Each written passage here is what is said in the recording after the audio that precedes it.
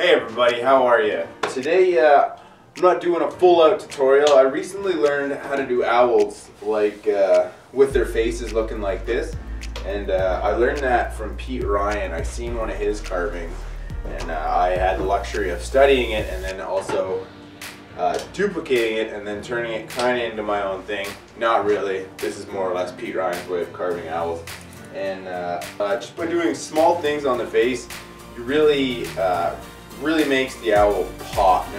So this is this guy's face. It's not quite detailed as much as I would like it to be.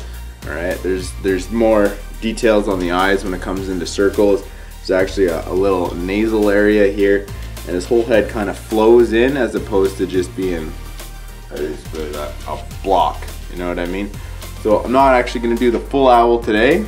I'm going to throw up a piece of scrap wood and then just rough out the quick beginning of this face, and then I'll take you through step by step on how to get it from just to something like this into something that's really detailed that'll actually push your work into the next level, if you know what I mean. So I've got a scrap piece of wood here. What I'm going to do is I'm going to take my nifty difty crayon. If you want to get yourself some of these nifty difty crayons, link in the description. Alright, I'm going to find my center, which is important. It's not very center, but you can do better if you want. So here is my center line, and what I'm going to do is I'm going to carve it like this. Right, just kind of give it on either side a V. Carve that real quick, and then we're going to find the bottom, which will be right about here. So the bits we're going to be using almost entirely for this carving is the teardrop bit.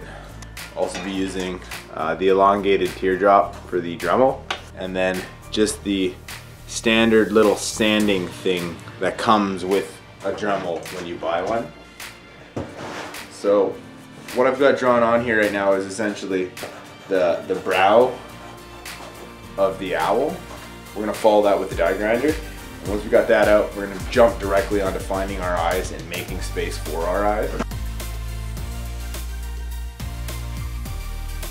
What we're going to do next is actually draw on where we're going to put our eyes, and then we're going to dig out a circle all the way around that sucker and kind of round everything off. Eyeballs.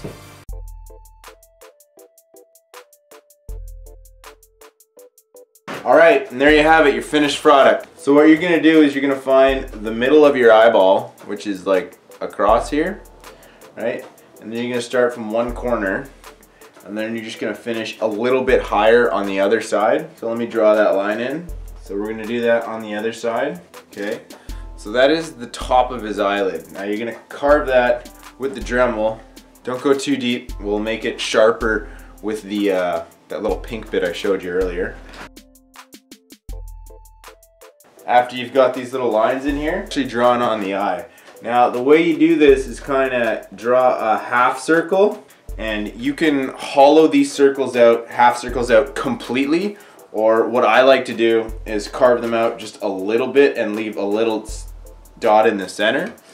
It kind of gives it that pupil look. Once again, using your Dremel. The next step is going from where your eyelid is up top here.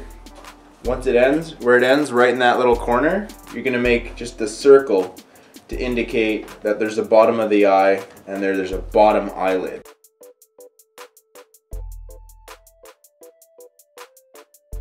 I went from the base of the eyelid that we carved all the way down and around, and then I went down and around again. So it really depends on what kind of owl you have as a reference here, but sometimes I like to go right from the base of the eye, or from where the middle of the eye is, the top of my nose, and then there's going to be another ridge down here, which will be his nose holes will be here, and then he's got his actual beak, which is not that big. Okay, so we're going to go in there with the die grinder, and we're going to take out that bottom portion, carve that whole portion out, and just kind of round the bottom of his face. Alright, so once you got that removed, we're going to immediately jump into carving the beak. Now what I like to do is carve a point at the bottom here. So we're going to taper this down to the length we want, and then we're going to point the beak at the bottom. Now it's going to be like a very aggressive point.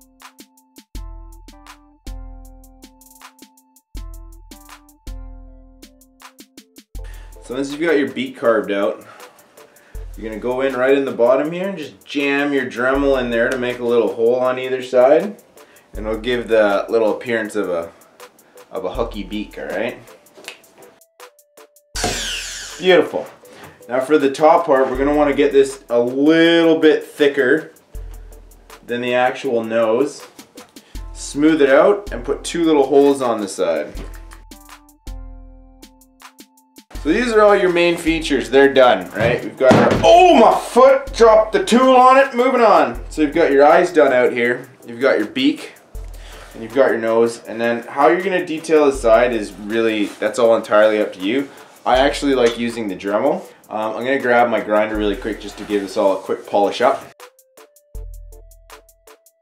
So my approach on making all the facial little shrooma bobbers is using this the elongated teardrop on the Dremel. I come out from the side, I continue to flow it out, and then up here there's a little bit of a transition where it goes from this way to out way. You know what I mean? It'll come this way, and this one will come the other way. Kind of like a yin and yang.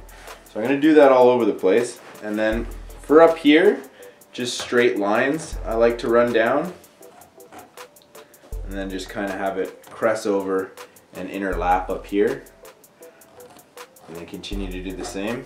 And for up top, carving little triangles in. Oh, another quick thing I'd like to show you guys.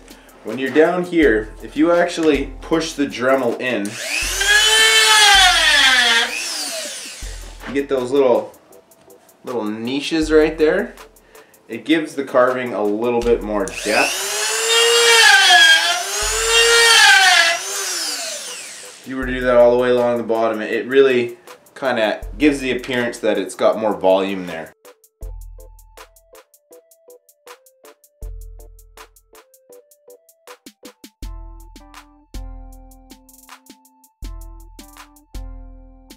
Alright, so like at this point you can pretty much say she's done, but if you want to go the extra mile, use the little pink bit that comes with your thing.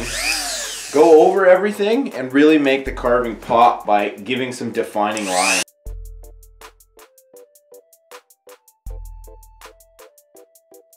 And there you have it, guys.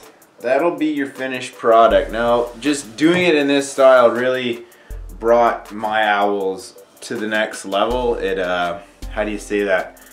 Before I was just using like doing little circles for eyes, and I mean that was cool and not really working on the beak and any of that. And it, you know, if you're gonna carve it right?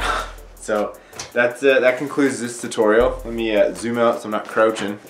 Alright everyone, thanks for tuning in. That concludes the owl face tutorial. If you like what you saw here today, don't forget to hit that subscribe button and maybe shoot me a like.